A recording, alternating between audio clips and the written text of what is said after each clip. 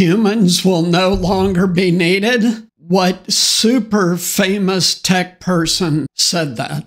So Bill Gates has been on a few talk shows very recently talking about AI and how rapidly it's evolving. And of course, since he's Bill Gates, everyone he speaks to asks him what he thinks is going to happen. So Gates was talking to Jimmy Fallon, and he did say humans will not be needed, and then went on to say, not for most things. So this is a profound and compelling statement that supports what I've been saying here on the AI Guide for 5 years now, that massive disruption is coming and you need to be prepared for it. So Gates said some other very interesting things in these couple of interviews. One is that he said right now, great knowledge is rare. That great doctor, that great lawyer, that great physicist, on and on were the examples he gave. But he said the huge change coming starting right now is that over the next decade,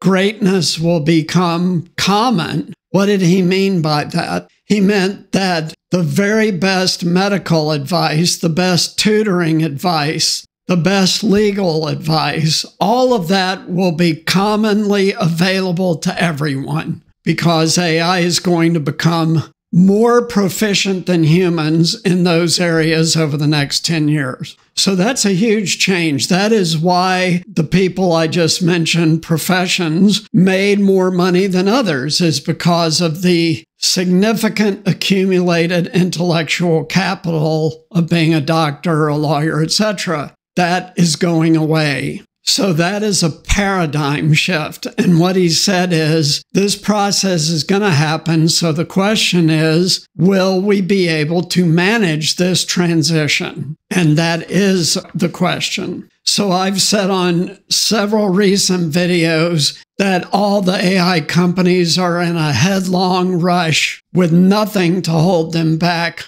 to reach AGI and then superintelligence, for better or worse. Bill Gates, in a different interview, supported that idea. He said nothing is holding back the progress of AI right now. And he said there is currently no upper bound on the limits to which AI can improve. And as I've previously explained on a couple of videos, we are just at the inflection point of AI becoming exponential right now, really starting maybe a year ago. But we're there. So we actually do not know how steeply the curve is going to get as it gets increasingly exponential. We don't know that. Nobody does, not even Bill Gates. Then in a different interview, Gates made what I thought was a very surprising statement. What he said was, humans aren't really made to work. What did he mean? He meant two things, as he elaborated. Number one, humans aren't really physiologically made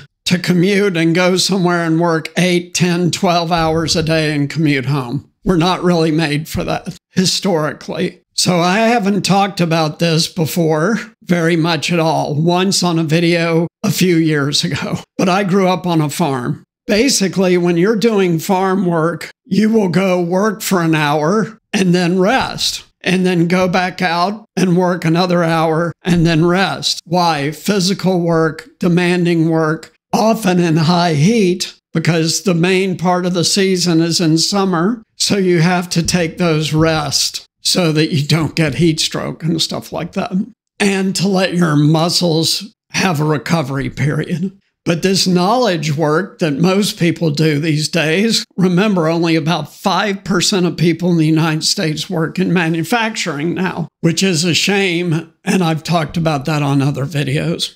But we tend, in this kind of office environment, to just keep working without taking breaks. So to that extent, I think Bill Gates is exactly right, that we're not meant to work like that. And I can tell you for sure, I've talked to a number of people in medicine and physiology who say that working like that and being stationary and sitting in a position, and if you're working on a computer, often hunched over, this is not good for the human body. So there's ample support for what he said.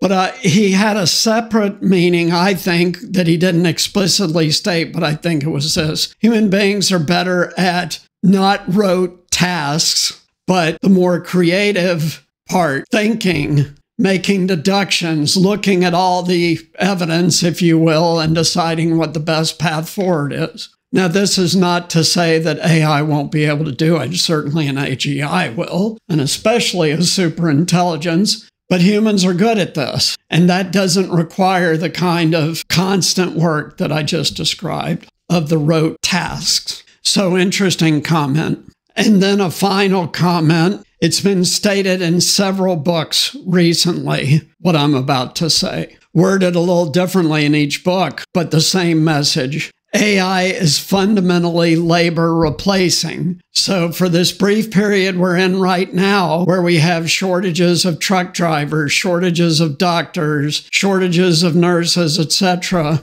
AI is going to step into that gap and fill the shortages. But this is a defined, limited period because AI will keep improving. There's no evidence whatsoever to suggest the contrary, which means that down the road, virtually all current human work over enough time, and a lot of experts say 2040, will be replaced. So Gates talked very indirectly in some of the interviews about this issue, and he basically said, yeah, some new jobs will be created, but not on the scale we're talking about job losses. So the question is twofold. How will humans adapt to this massive change that really started just over 200 years ago, now at the dawn of the Industrial Revolution? But the other question is, the entire society right now is set up on having a job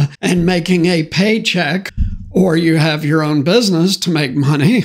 But nevertheless, making money is at the root of all human society right now. What happens when most jobs are eliminated? I have ideas on that, but this is not a political channel. Some of my viewers have brought up one thing that is highly likely. But the good news, Gates said, is that there will be massive abundance. Why? Things will get cheaper and cheaper and cheaper as more and more robots come online to do all the physical work, and a superintelligence takes over all the digital work. This all drives the cost of things that we have to buy down significantly. And this will include housing, because machines will be building houses at speed and at scale within 10 years. So if everything gets cheaper, you don't have to make as much money, but you still have to make some money. So how does that work? We'll see. So if you like this video, please like, subscribe, and share. Also, please support us on Patreon. Your financial support is critical to bringing you the resources that will protect you from technological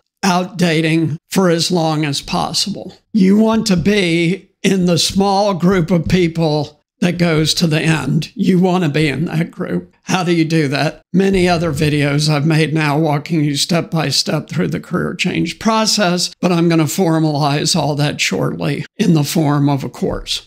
I already did a beta course, but the version coming is much better. So thank you so much. We'll see you next time. Take care. Bye.